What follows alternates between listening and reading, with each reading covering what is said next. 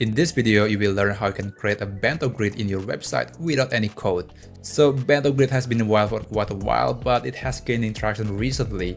I initially thought that this design was just a variation of the masonry grid, but apparently it wasn't. In fact, this design was inspired by the Japanese lunchbox, where each compartment is designed in a proportional and harmonious way, so they look organized and compact. So if you want to create this design in your website, let me show you how. Okay, now I'm in the WordPress Gutenberg editor. The first thing I'm going to do is to add a column block. Place the cursor here, type /columns, and I'm going to choose 66 by 33.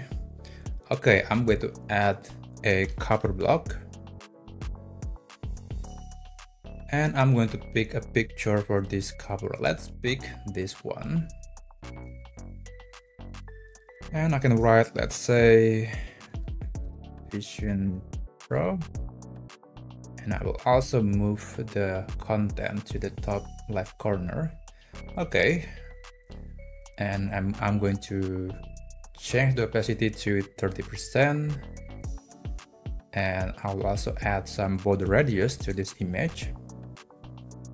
Okay, so this is the first cover. The next thing I'm going to do is I'm going to add another cover to this side of the column. But I don't want to add manually. I just want to copy this cover that I have designed. So the next cover would be easy to make.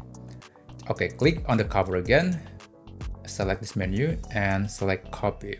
So that you can click on the next row and just press Ctrl+V. So it will immediately paste the content that you have created before. Let's make it smaller. Let's say, okay, that's probably about right.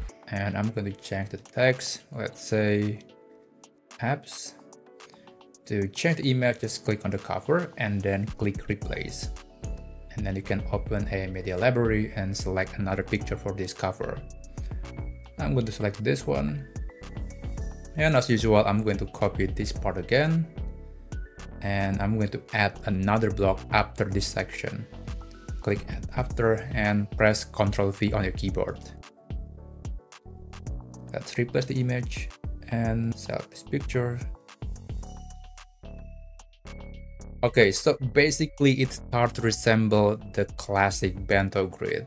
Another thing that I want to add is to make sure that this design remains consistent when viewed in a mobile device. To do that, go to Document Overview and then select this column. So it will basically select the entire column. And then I'm going to remove this feature. So basically this will retain the structure of the Bento Grid. But if you want to make it more responsive or stack, it's totally up to you. It is fine as well. Now I'm ready to make another row of this Bento Grid. I don't want to redo the design from the beginning, so I'm going to copy this column and make another one based on it. So go back to the document overview, click on this menu and click duplicate. So there is another grid and I'm going to make some adjustment to make it look more proportional. Let's start by changing the size of each column.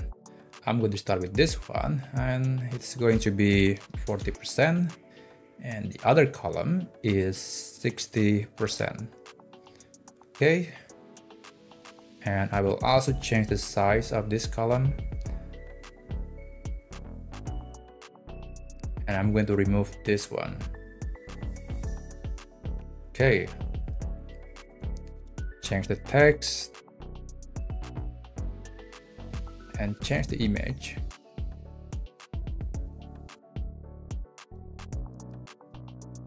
And I will also continue with this one. I'm going to change the text to experience. And I'm going to change the image with a video this time. So I have this video. And there you go, the video will be automatically played. So sometimes the text will change its color based on the overall background. So I'm going to change the text to white again. All right, now the Bento Grid is here. So that's essentially how you can create a Bento Grid in your website without any code and without any plugin.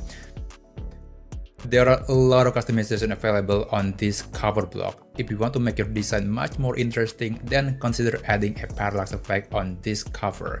So check out this video to learn more about how to create a parallax effect in your WordPress site without any plugin, and I'll see you on that video.